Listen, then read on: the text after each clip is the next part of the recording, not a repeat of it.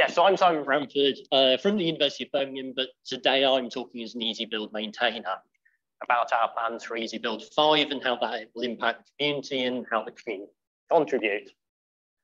This talk will cover changes, policy changes. Yes, we're looking, well, policy changes might imply in some places that we had policies. This might actually be a good indication we're going to write something down so we can work with them. It's also going to give you background to why we're making decisions and changes. And like I said, tell you how you can contribute. What you'll also see, bottom right-hand corner, as I've nicely highlighted here, there'll be an information box or information boxes.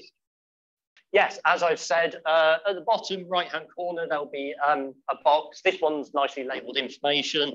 In other slides, it will be labeled other things, such as, sorry, I'm hearing myself back here. Okay, I'm sorry, yeah. Red one, breaking changes. That will be a change to how EasyBuild works. These are ones that will might impact you, they might not impact you at all. Depends which features you're using and not using. I'll get to a few of those. Enhancement, a new feature.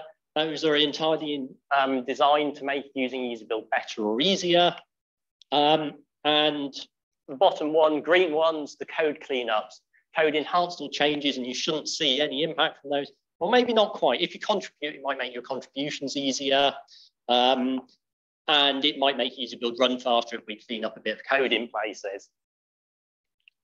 Status types. So we've got some things that we have ideas about when we, sorry, I saw a message pop up on the screen. Those will be things where we're desiring feedback. We will talk a bit more about, or I can talk a bit more about how we want feedback. There's plan changes. These are things where we already know what we want to do. We just need to get on and do it. And the really good one is I've already been working on some things and there are some things that have already been implemented. That's available for testing. And I have built something with EasyBuild 5, the development branch thereof. That way. As Kenneth mentioned, EasyBuild major versions. 2012 for version 1, you can see about 2.5, 3 years between versions. So we do look a little bit overdue for a major version. And we've had a new logo in there, but Kenneth's already talked about that. So general information, yes, there will be breaking changes. We're going to try and minimize them as much as possible. But yes, some things will break, hopefully not too many. We're going to give you deprecation warnings. So we've already been deprecating things that we're looking to remove for EasyBuild 5. And similarly, some of the changes we will make will be, this will be deprecated in EasyBuild 6. To give you time that by the time we get there, and you can probably guess that's another 3 years into the future, you'll need to have made a change. So most of the things that are going to be breaking changes in EasyBuild 5 are going to be things we've already been warning you about. And there will be documentation. We've already started to draft PR with what we are changing or what we have already changed. There's not very much detail, I don't think, in it yet. No, kind of shaking his head. I haven't contributed yet to that. It's on my to-do list, but I had to write this talk instead. So some things, change default configuration. We're going to enable trace by output, by default. This is for the output from EasyBuild. What we sort of talked about amongst maintainers is nearly every maintainer, I think, has this enabled by default. And realized that whenever we try and debug somebody else's who isn't using it, we always look a little bit confused as to what the output is, why it's not giving us much information. There's some changes to Python package installs, which is basically some things that you're now having to specify in easyconfigs you'll be able to take out now if they're the default. And so the default will change the other way around. Another one is we'll run the prepare step before the source step. This will allow you to use some forms of build tools or something similar to build tools to do unpacking. This will be fairly much for non-standard, so you'll still need a tar untara, probably an unzipper, but say something like something to unrar, that would probably be able to supply that by EasyBuild instead.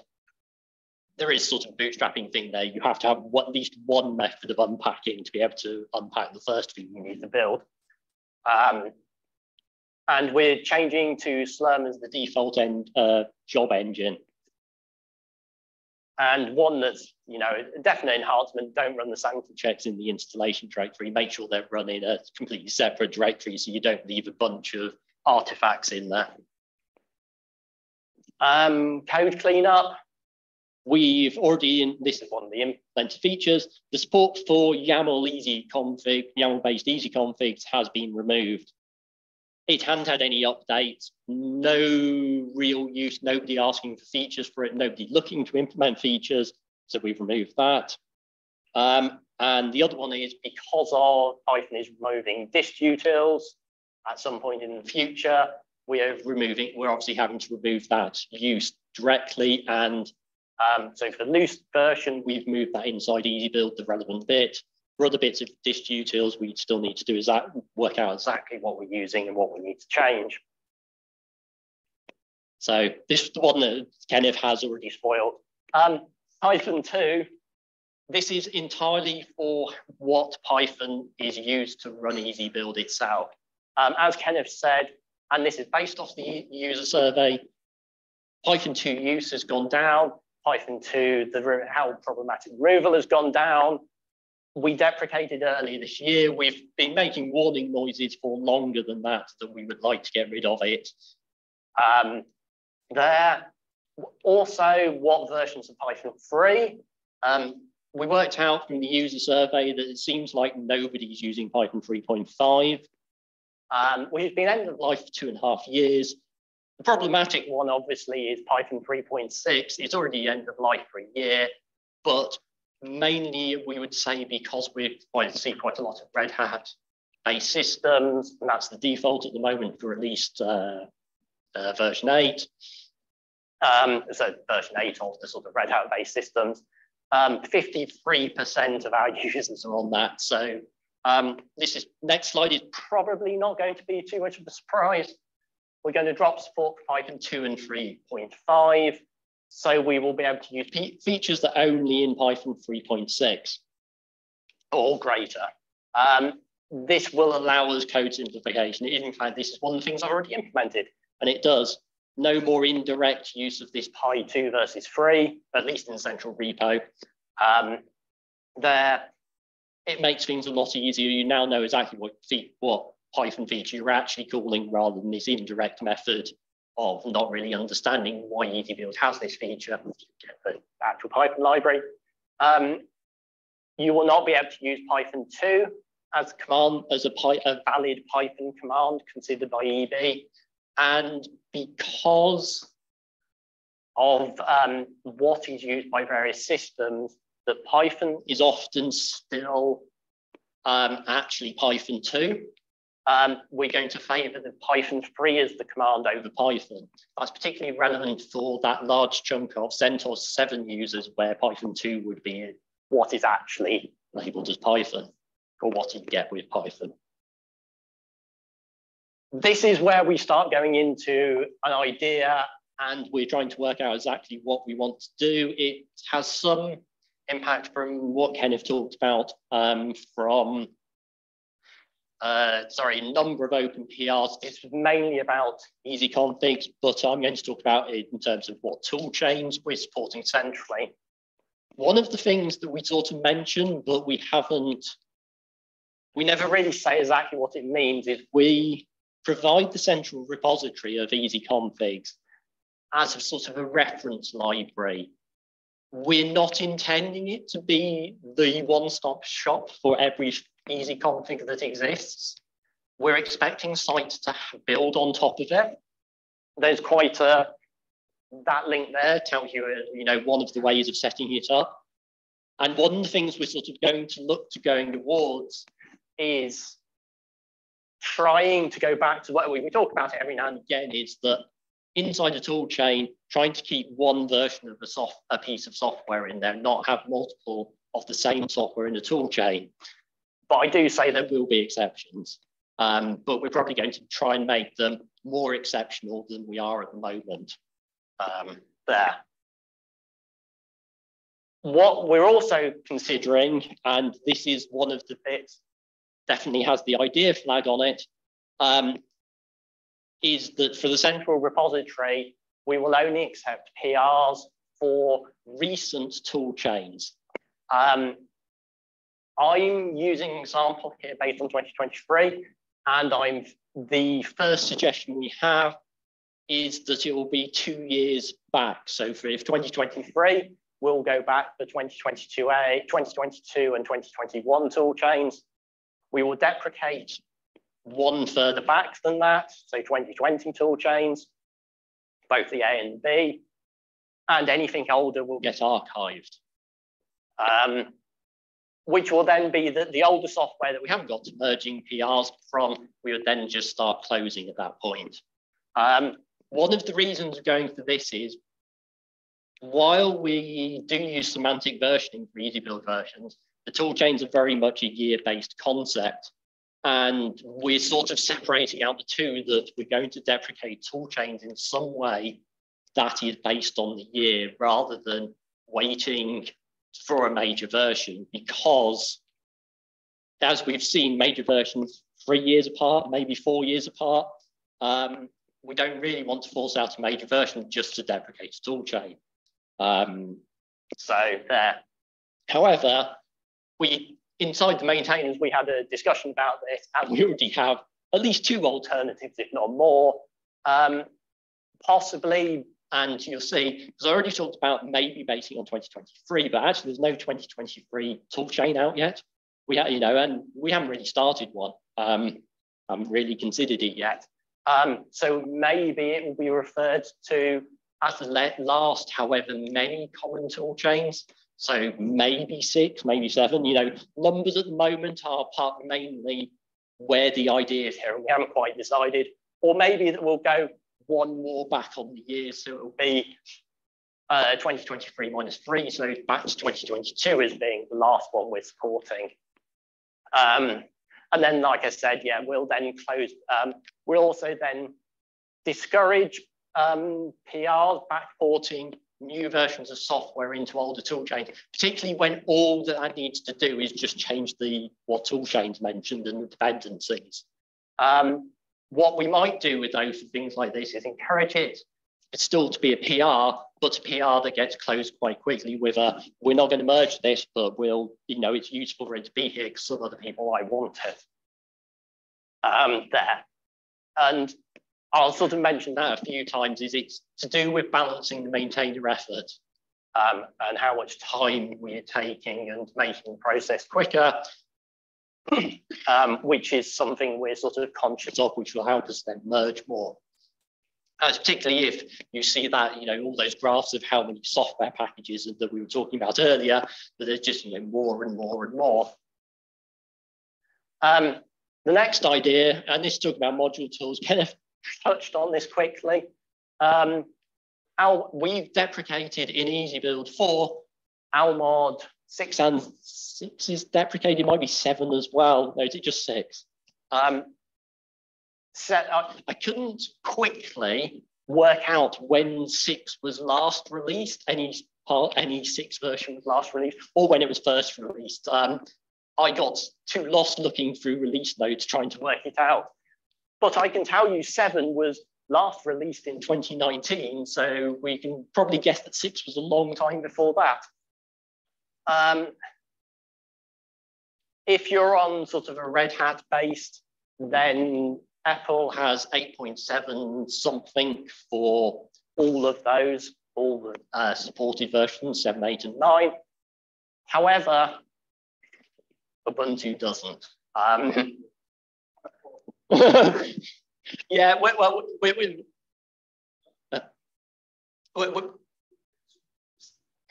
yeah.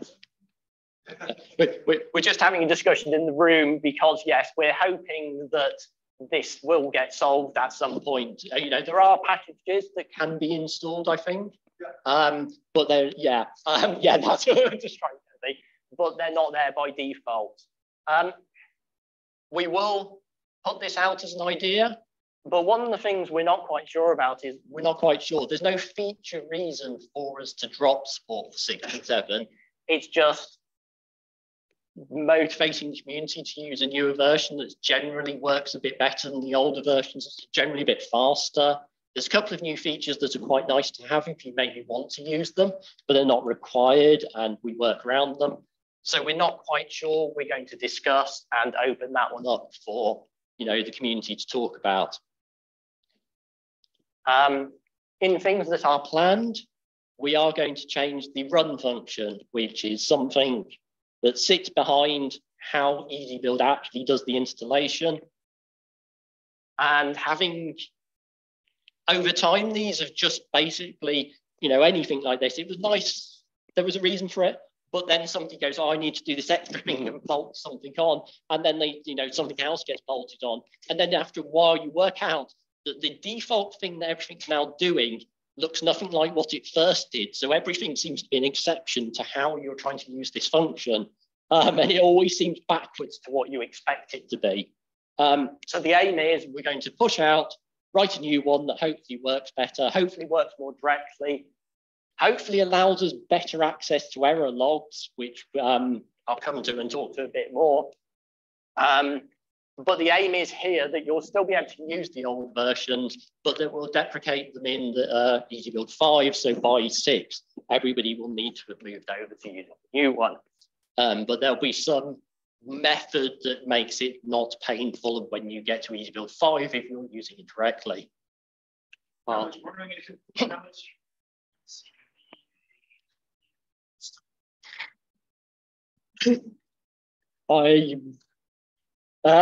sorry, so do we want to call run CMD a 20-headed monster? Yeah, it might well be the case of calling it a 20-headed monster. I know I've tried to debug how to, well, I've tried to add better error reporting to EasyBuild or better error passing of the logs, and I got so lost as to where I needed to add it into the mix that I had to stop and go, well, actually, I need to revert back and start again.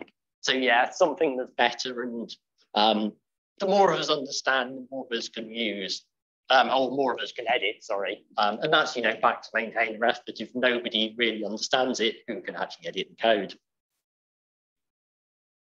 As I said, error reporting and logs. These are sort of improving the log files is actually a function of probably we want better error reporting, because we're probably only looking in the log files because the error report is not always great. Unfortunately, builds will fail. I wish they didn't, but that if we could solve that, that would actually take out this. But that's what sometimes it looks like, trying to chase down errors, untangling the tape. So we definitely have planned here.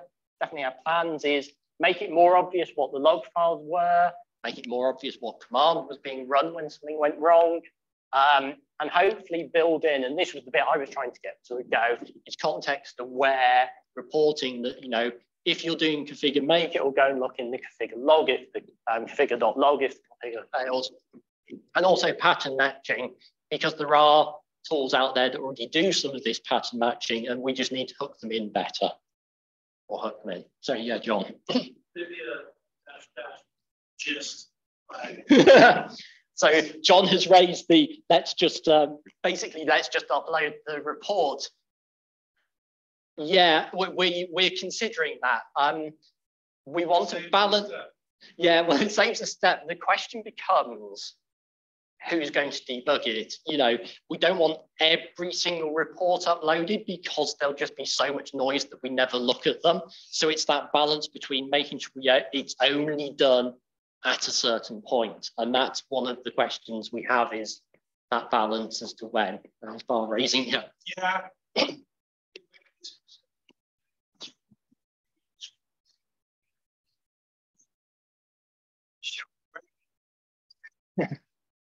So Bart's talking about the if it fails, then we want to be in the shell. So I've sort of left this out of this slide and actually the previous slide. It was in my earlier notes, but yes, the being able to drop into a shell if it fails, or being dropped into the shell when it fails, yes. It's a very good idea. I'm not sure how we get that to work. And I don't want to be promising it in terms of EasyBuild 5, but I would definitely love it. But I would need to find somebody who can work out how we would implement that. It's part of the run a new run function. Yeah. Yeah. But Kenneth's comment was, yes, we're going to, build that as a possibility. If it's in the ports when we're designing a run function, then hopefully it will be possible to work out how we do that or how we hook that type of functionality in. Idea, and this one, this is something that sort of we seem to go back and forth with about as to going in different directions as to whether we want to add more and more stuff to the base R and Python easy configs, or whether we want to make them as bare as possible and put everything into a different easy config. And different sites I know have different solutions for this. We will talk with community. One of the reasons we were considering the bare is having this bare as the base is particularly for Python, and actually I haven't mentioned Perl on here, but Perl probably there, is we have them as build dependencies in several places, and having this, not having a separate build dependency for Perl and Python as the version that you then actually use, so you just reuse it at some point. But there are bits there as to, if we are going to do this, how do we decide, particularly for the R, which is now over 1,000 packages in the central repository main R easy config, who gets to decide how we split them up, or who is going to decide how we split them up? But probably, and one thing I want from it, if we do it, is how do we, I want one package that still looks like the old one, but that's just my laziness, because I just want to tell my users, just go and load that now. Easy configs, there's a few ideas for sort of improvements. When specifying a tool chain, we currently specify name and we specify the name that it's for and the version that it's there. We're proposing, or I'm proposing at least, a simpler option of just having some sort of tuple of, well, you just say it's FOSN 2022A. You don't need to say that the first thing is the name and the second thing is the version, because everybody writes them in that order as far as I know. And particularly also is we can probably then add the toolchain ops in there as a dictionary or something similar for the times there. This one I definitely want, and there, partly because whenever somebody comes up, this is when you have a Python module or R, and its sanity check for import is, it might be called, well, PyTorch, PyTorch is the module name, but you import it as Torch. I can never remember that syntax, and whenever anybody asks how do I do this, I have to go and search the repository, find an example, and then go, you need to do this. So something simpler and more direct for that.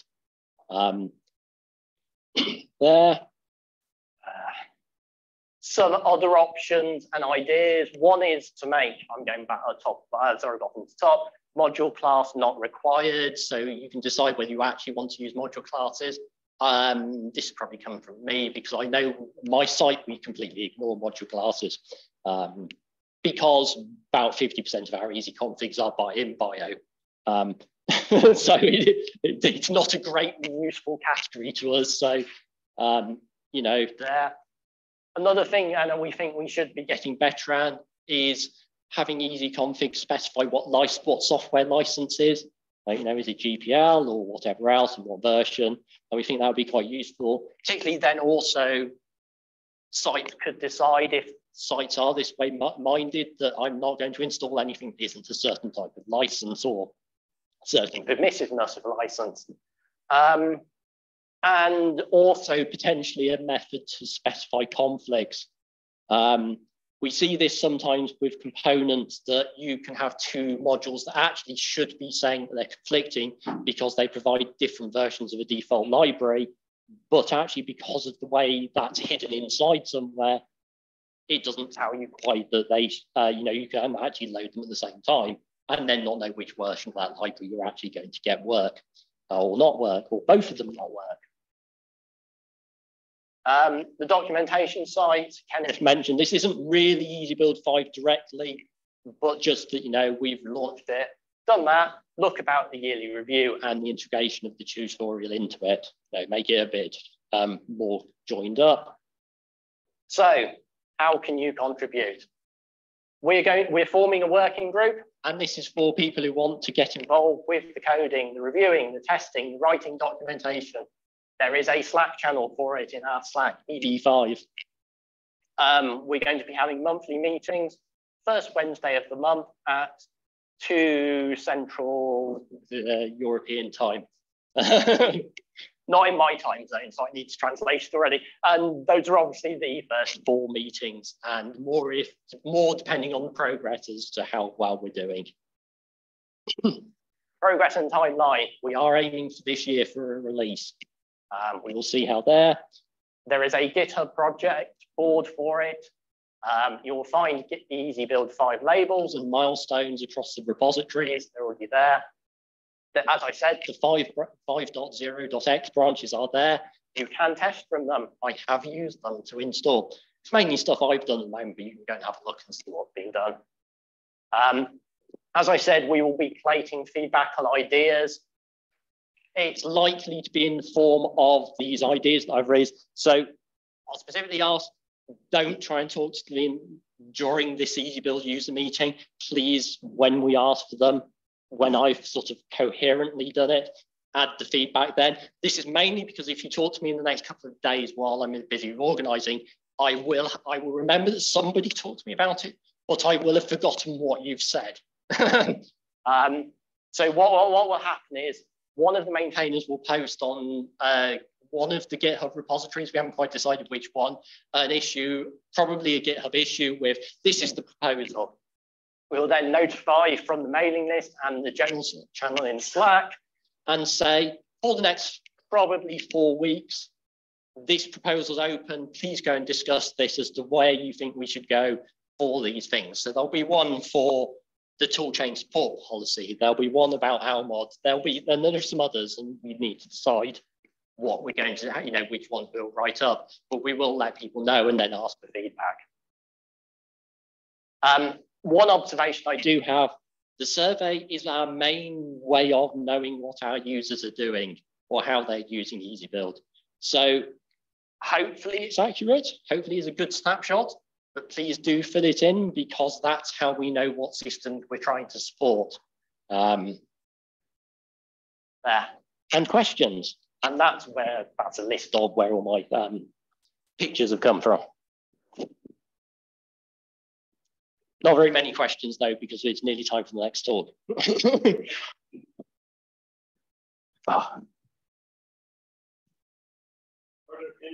We'll have a discussion slot on Wednesday as well.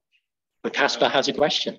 Yeah, so the one version, is it different from what we're doing now? Like what vendors? Yeah.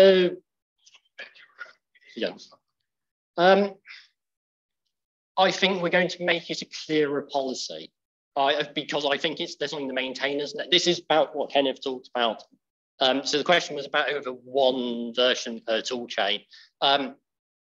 So Kenneth mentioned things like there have been 50 new contributors this year. I know it as a maintainer, you know it as a maintainer, probably several of our long-term contributors know it, but I'm not sure we've written it down anywhere in the documentation.